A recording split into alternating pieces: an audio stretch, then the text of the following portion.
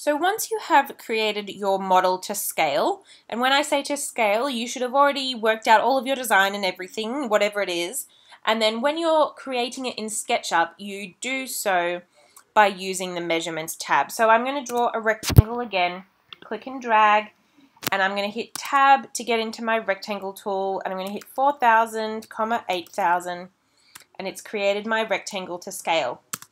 I'm then going to pull it up. Okay, and I'm going to type 2000.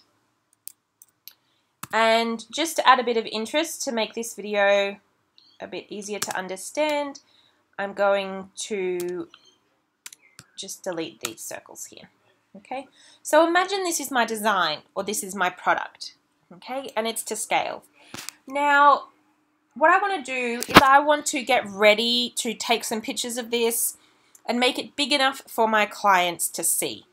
All right, so we can do that in several ways. We can zoom in, okay, or what we can do is that we can actually increase the scale of our object, whatever it may be, just to make it a little bit easier to see. This applies to things that you download from the 3D warehouse as well. You can change their scale.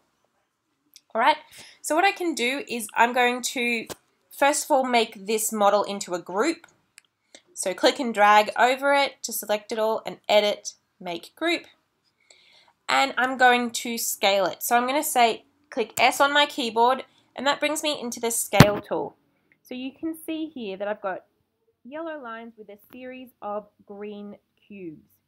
Now all of these green cubes reach across different parts of my model.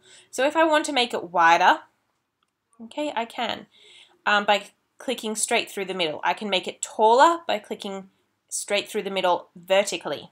Okay, I could make it bigger on an angle. All right, smaller on different angles. So there are lots of things that I can do to make my model easier to see, okay, and manipulate it in different ways.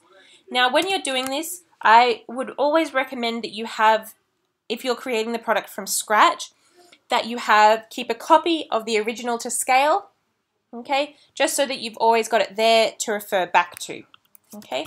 If you have, say, for example, a chair or a lounge or something like that you want to scale, I would recommend that you draw a line, the height that you want it to be, and then you have a reference so you can scale it to that line, okay. So say, for example, I wanted this cube or this product to be this size. What I can do is I can move it to the line that I have created, and then I can scale it through to the end of that line, okay? And it just makes it a little bit easier for you guys. So it's up to you. You can zoom in, zoom out, you could scale it as well, just to make it a little bit easier for your clients to see. Now, when you're presenting anything to a client, it's always a really good idea to have a series of different views. And the best way to get those views is by using your standard view tab at the top of your screen. So remember, it's a little house. So you always want a plan view, so looking down from the top. And then you want your 4 elevations, which are your 4 different side views. And then it's always good to have 2 perspectives or isometric views. Okay, so you could have one from this side, and then you could use your orbit tool to move around and take another view from this side. Now, to make sure that we can save those views, we remember that we go File, Export, 2D Graphic, and we can save what we see on the screen now as a JPEG. Okay, so this obviously I think I might want to zoom in a bit more, make it nice and big on my screen so my clients would be able to see it. I'm going to click View, Export, 2D Graphic in my documents, and I'm going to save a JPEG as rectangular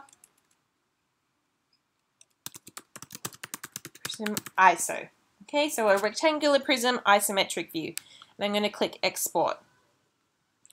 And that is how I can get all of my pictures, okay, together. And then I can put them together in a presentation in whatever format I want.